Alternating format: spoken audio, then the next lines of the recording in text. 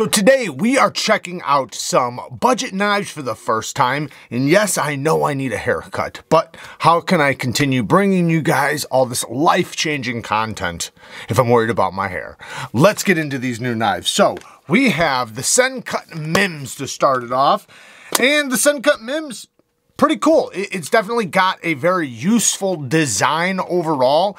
And one thing I really appreciate about this knife is the multiple forms of deployment with a well-tuned detent. Because it's one thing for a company to tune a detent good for one deployment, but it's another thing for them to tune a detent for multiple deployments. So the leverage from the flipper tab is really, really good. You can see the center of the pivot is much lower than the height of the flipper tab. So the flipper tab's nice and high compared to the center of the pivot, which makes for really, really good action.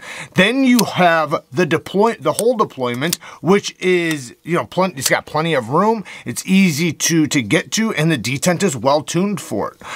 When it's locked up, it's got solid lockup, no side to side, no up and down. And the 9CR drop point blade is, we already know, one of the most useful blade shapes you can get on a pocket knife. It has a nice acute tip, so this is gonna be really good for precision and opening things up, while also being nice and slicey. They do a good job with their geometry too.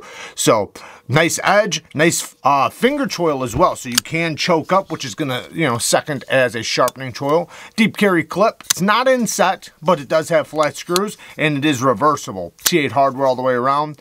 Nice micarta. Yeah, solid knife. And you know, SENCUT probably has in their price range between like $40 to $50. They probably got some of the best knives you can buy between that price range. But the next company, I think, is probably the best in the $20, between $20 and $30. And that is GANZO. So we have the GANZO FH921 in D2 steel, and damn it is this thing smooth. I mean, it is, basically, it's damn near a guillotine. I mean, it is very, very smooth. Very well-tuned detent with the flipper tab, so it does have flipping action. Another drop point blade, so it's going to be very useful. Not, in my opinion, as quite as useful as the last knife, just because the tip is a little bit higher, and I'm specifically talking about for EDC use. But it's nice and ergonomic, and, you know, it has good access to the lock bar. So yeah, it's going to be a pretty useful design. It has a reversible deep carry clip. The screws are not flat, but it is inset, and you can reverse it, like I said. All in all, super duper solid little budget knife, and with amazingly smooth action. Like, it's surprising how smooth they get these knives. We do have one more GANZO we're gonna check out, and that is, and we'll do it really quick because we already had one of these on the channel, but I think it's basically their answer to Mora knives. I'm not saying it's better than a Mora. I'm not saying Mora is better than this. I'm gonna say that it's probably a little bit more expensive than a Mora. Moras are like, let's look it up. Let's see what the price tag is on this, because I don't wanna say something that I don't know. GANZO, the heck is the name of this? The G806.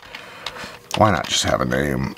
So the G806 is, it's only 8CR. Oh no, 16 bucks. Okay, 16 bucks. So not only is it competing with the Mora knife in design and ergonomics and probably use, but it also is going to compete with them with the price tag. So really budget price tag, a few different options of colors. This one is the green one. The rubberized handle is going to be extremely comfortable. This is just going to be an all-around good little knife. Now, it's not something premium or anything. It's only 15, 16 bucks, and it's 8CR. So yes, you're going to have to sharpen it often, but for a little camping knife, an outdoors knife, something to give your nephew on a fishing trip or camping trip, this thing is solid. And even for an adult, I don't mean it's only good for kids. I just mean it's going to be something that you can just beat the tar out of and not really worry about. You know what, before we get to the next knives, let's talk about this package, which we have two more budget knives. So we have two more budget knives, but before we get into those budget knives, we have the Going Gear EDC Club box. And I want to talk about it really quick because this one's a good one. Like a really good one. So this is the premium package, but we have both the standard package, which is $60. So for 60 bucks a month, you would get the first knife. But if you get the premium package, which is $200, you'll get this whole box. So let's see what comes in it. Waka instant coffee. I don't know anything about this stuff. Just add water. It's some instant coffee, you know. Not that big of a deal. But let's get to the knives because, yeah, they got patches and stickers and stuff in here. We don't care about that stuff. We care about the knives. What knives do we have in here? So, the first one would be the $60 package. And, guys, this is a really good deal. If you only got this knife, this is the Little Ace Nimble, I think it's called. Yeah, the Nibbler, sorry. The Nibbler, the Giant Mouse Nibbler. It is a little aluminum handle, N690 steel, beautiful little sheep's foot blade. This thing is going to be so, so useful.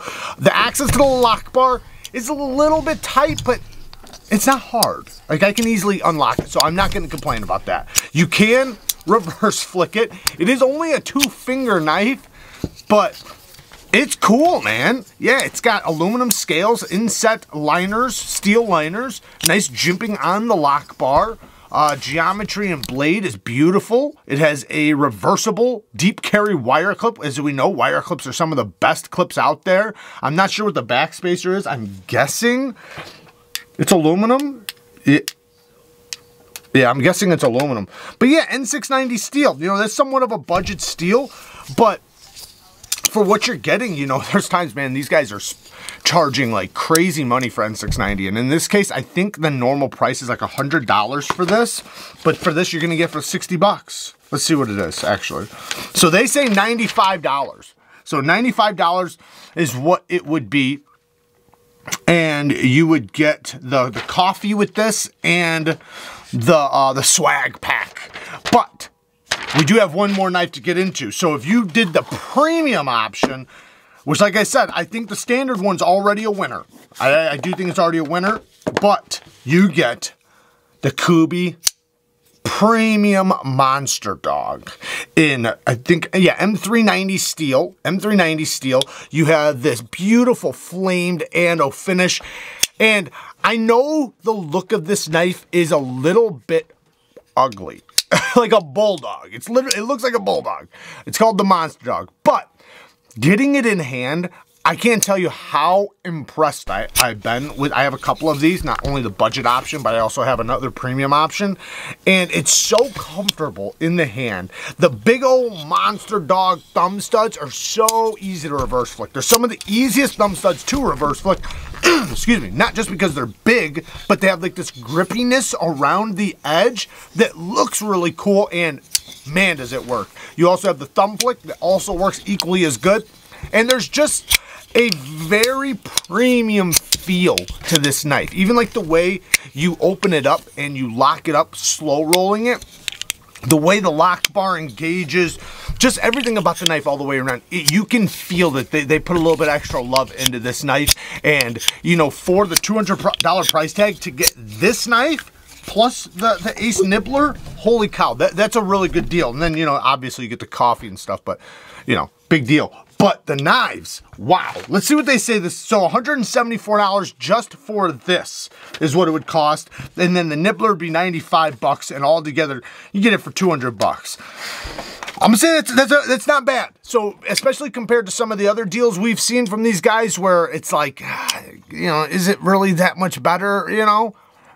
This is a good box. So I'm happy to see, because this is what makes me want to continue checking these out, is when you actually see something that I think is actually worth the money, where it's like, yeah, you're getting more for your value, right? Because you're not getting to pick them, right? They choose what's going to be in the box. So you want it to be good, right? You don't want it to be like, man, I wouldn't have got these. These are good. This is a good box. So we have two more knives. Next one is the KIZER Fighter, and it has a cancer ribbon on it. Now, I think breast cancer is pink ribbon, and then the purple ribbon is for other cancers. So it's for cancer though. So it's called the Fighter for a reason, obviously. 154 CM blade steel. It is very, very smooth, similar to like the Beglighters and, you know, those knives that are just, whew. KIZER does a really good job with their dropping action. Very, very smooth. Beautiful purple thumb studs. I do think it looks cool. I think the overall design is cool. Is that this is actually a charity-inspired project I'm reading, and with every purchase of this knife, they donate $1 to the American Cancer Society. So, you know, that is cool. Deep carry clip inset with flat screws, G10 scale, steel liner lock. The liner lock is very easy to disengage. It is very, very smooth, man. Wow. Great thumb stud action too. Not only for the thumb flick, but also the reverse flick. It's going to be a full-size knife, but it's not too big. So it's more of a medium size knife. Not too big, but not small for sure. It is still a full-size knife, but not a giant full-size knife. 154 cm, great steel. Great action. So yeah, it's super well built, and they always give you extra hardware and stuff, so I really like that. I like that it's got the inset clip with flat screws. It's not reversible. As far as the cancer ribbon goes, you know, I guess, you know, that's for you to make that choice, you know, because I could see why some people would want this, but then I could also see why some people would be like, you know, it's just not for me. So it just depends on you on that one. But it's very well built. Next is the ST150, and this is a chonker. I'll tell you what, man. They do a good job with their actions. Holy cow, this thing is smooth. Great flipping action. Good access to the lock bar. It is smooth on the drop for such a, I want to call it a light blade because it's a chunky knife, but the blade is not like a super heavy blade or anything. So nice smooth action. The handle is obnoxiously wide. So what it winds up doing is it gives you a stubby knife that's actually comfortable in the hand. Like, I could bear down on this pretty good. It might be a little bit too wide for some people because, you know, just how wide it is in the hand. It's almost like you're hanging onto a fixed blade in a way, but it's still stubby though. It's a stubby knife. It's not a big knife at all. You know, I would say 2.5, maybe 3-inch blade. I'm not sure. I haven't checked that out yet. 14C 28N steel. Love the steel. So good steel. And you know, it's easy for companies like this to heat treat that steel. I'm not sure the price tag on this. Let's just check it out really quick. Might as well, right? This one is 30. Well, oh, wow. So they have the ST153 that has a sheep's foot blade. It has a lower facing tip. I actually like that one, but it is a little bit different. And it looks like it's a top flipper, but it looks like it's a friction folder with a liner lock. Friction folder with a liner lock, I'm not sure. I haven't tried that one, so. But as far as this one goes, it does have a couple different burlap micarta options. You have green, brown, and black. This one's the black. Yep, and 34 bucks, 34, 35 bucks. You know, I wish it was closer to 30, but you know, it is 14C, so it's not their D2. But I see they have another one, the 153, that's 30 bucks for 14C. So I'd prefer to see it around, you know, that price, 30 bucks, because I think that's where SITIVIEN, you know, for these materials is a really good price tag. But hey, man, $4 more, $4 or $5 more. So anyways, solid knife. There you guys go.